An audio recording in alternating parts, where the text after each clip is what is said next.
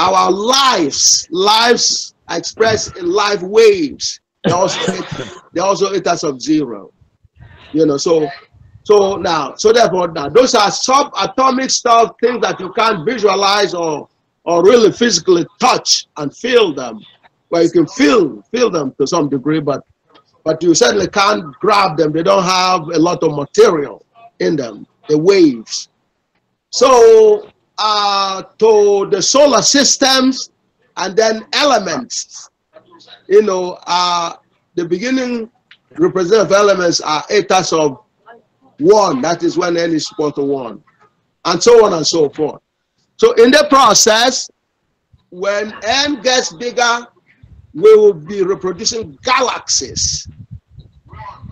So therefore, in this one formula, there lies everything you can identify spiritually or spirituality is in there. Things that are subatomic, things that you can't see with naked eyes, are in etas of 0. Then etas of 1 is the beginning of the bigger, more massive materialization, otherwise called solar systems and galaxies.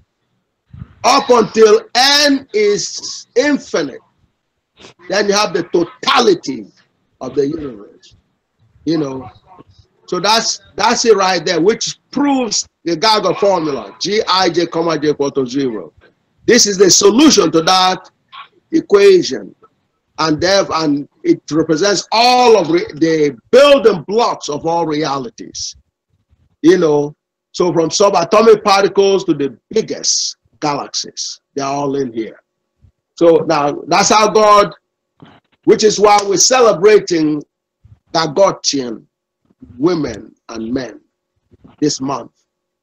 You understand? Yeah, I understand. We celebrate women and men this month.